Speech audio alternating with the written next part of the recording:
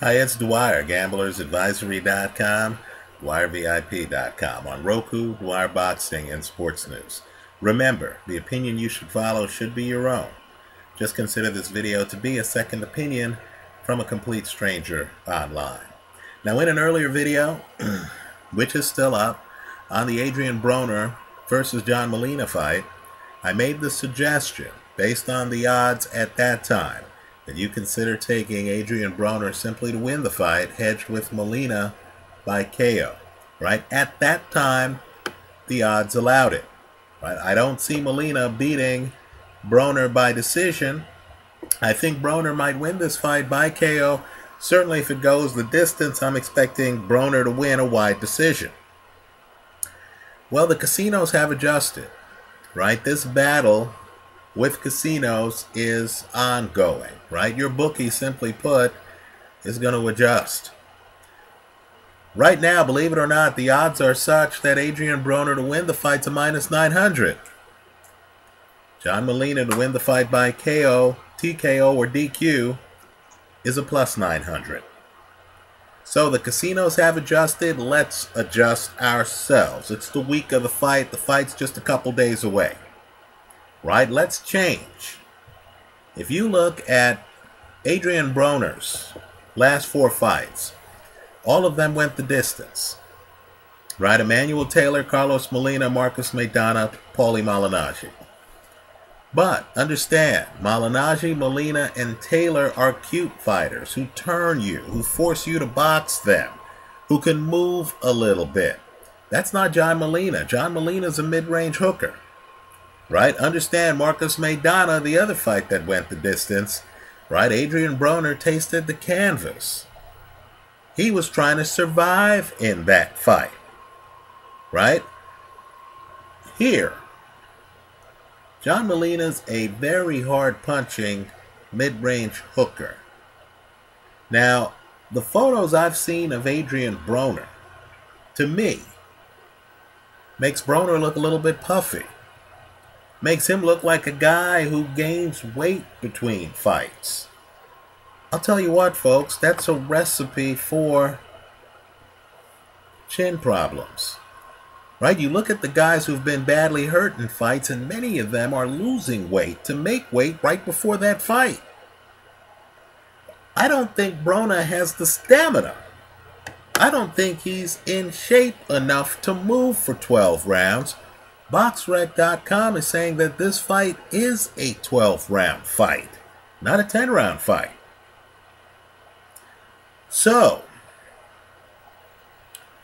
I believe the adjusted play here, since the odds no longer allow you to take Broner simply to win, hedged with Molina by KO, since the odds don't allow that anymore, I believe we have to go to Plan B. Right? And Plan B for me is Adrien Broner to win the fight by KO at -125. Right? By KO, TKO, or DQ, hedged with John Molina to win the fight by KO, TKO, or DQ at +900. Right? Keep in mind, what this hedge allows you to do is to put more money on the Adrien Broner side. So let's say I have $40, hypothetically, of course, right? You know what? $30 on Broner would win me $24. Right? 30 to win 54 minus the 30 stake, you win 24 in profit.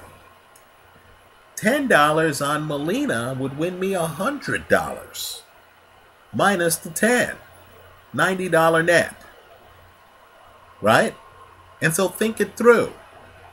On a $40 investment, 30 on Broner, 10 on Molina.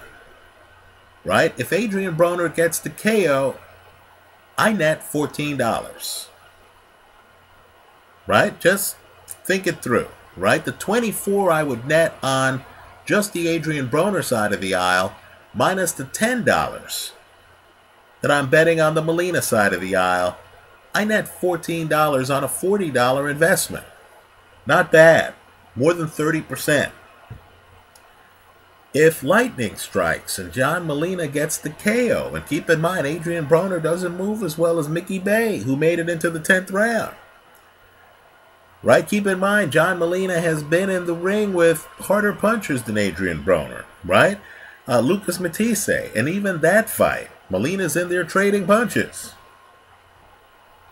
Right? An argument can be made, too, that Lucas Matisse is better at not staying in the pocket as long as Adrien Broner. Right? If John Molina gets the KO, then I win 90. Minus 30, I net $60. Right? Better than even money odds on a total $40 outlay. So give it a look. The bet I'm recommending is Broner to win by KO, TKO, or DQ at a minus 125, hedged with John Molina to win by KO, TKO, or DQ at a plus 900. Right? The casino is going to keep you up late at night. You see the background here, crunching numbers. Right? The point is the casino has drained the pool of water on this bet. You can no longer just take Broner to win, hedged with Molina by KO. So we're going to have to be a little bit crafty here. Right? Since Broner's suits are fitting him a little bit too tightly, we're now going to shift to Broner by KO, hedged with Molina by KO. Give it a look. Understand the risk involved. There are some fights, Vitaly Klitschko, Shannon Briggs, that somehow found a way to go the distance. I still don't know how. Right? Adrien Broner found a way to go the distance against Marcus Maidana. Right? Just understand, there is the risk of loss here.